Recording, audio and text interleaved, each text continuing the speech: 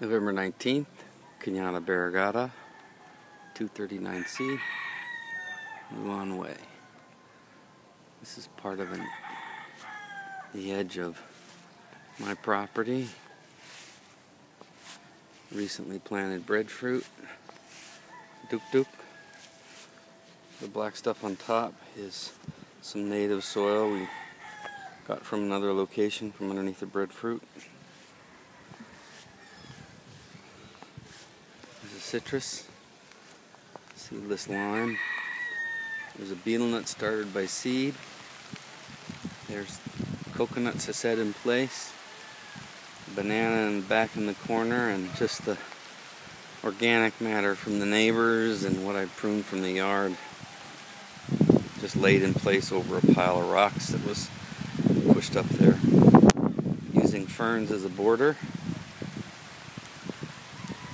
And we have some lemongrass, just my increased plot. Night jasmine for Nirmalas puza. Abas, guava.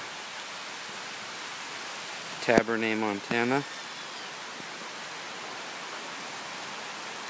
The neighbors.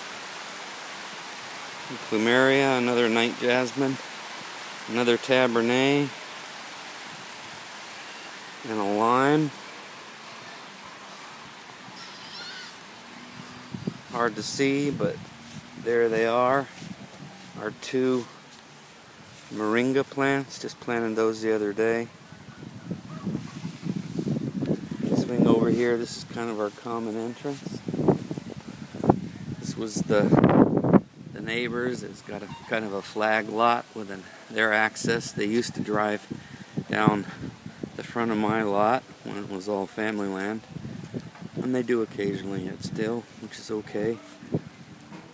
We have to work on a drainage ditch here because we get water from the other upper end of the watershed. I've left the grass high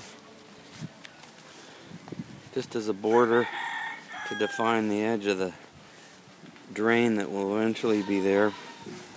And I've started to plant coconut every so often in there. There's one all the way down.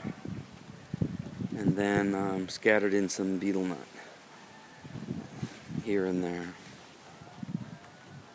That is the chicken roost, which will be converted eventually,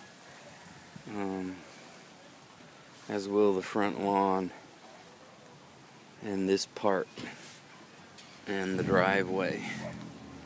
Here we have a native plumeria on the right, chute, and pahum pandanus, and then the betel nut that was here when we moved in.